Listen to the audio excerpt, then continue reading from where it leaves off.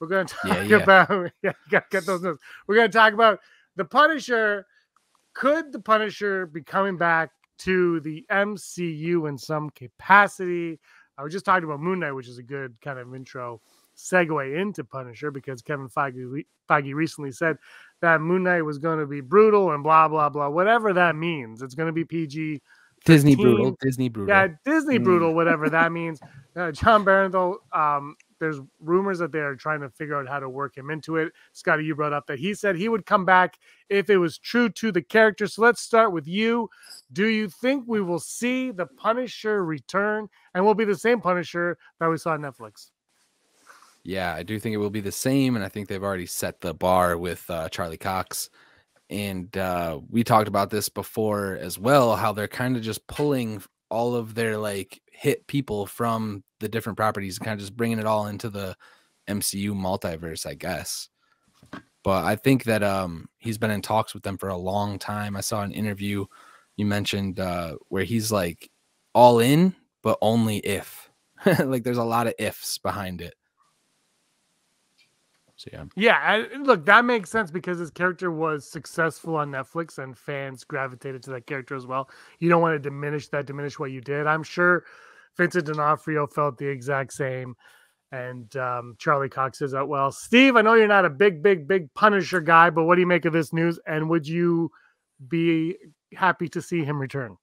Well, before Spider-Man, I would say no chance of it, because I wouldn't think Disney would get behind that specific portrayal of him, because it's a little graphic, a little darker than what they've been doing. But they just brought in Daredevil, so all bets are off, right? All gloves are off. I don't know. I saw him on Daredevil. I didn't see the Punisher miniseries, but he definitely was a really good representation of the character, from what I know of it. And yeah, I mean, anything's possible right now, so go for it. And maybe this, Daredevil, Punisher, Kingpin have to do with the removal of the MCU, the Marvel shows on Netflix. You only have until March 1st, and they're out of there, right? They're kicking them to the curb as of March 1st. Will they be left for dead? Will they find life somewhere else? Time is going to tell. But I am with you guys, though. I absolutely want to see him return to the MCU, and I want Barenthal to play him. Yeah, and I think eventually, like, Moon Knight has already been announced. Blade is in here. Mm-hmm. We know that Midnight Suns is actually a game that they're promoting. And so if this team up with Ghost Rider, rumor and stuff like that, if that is what they're really going to do, man, I think this is going to happen sooner than later. We might even be able to see him in the Moon Knight show. It would be crazy. That would be wicked. I'd be down for it. Yeah, they just brought Charlie Cox in, so I think it's like time. Maybe they have to wait until March. Who knows?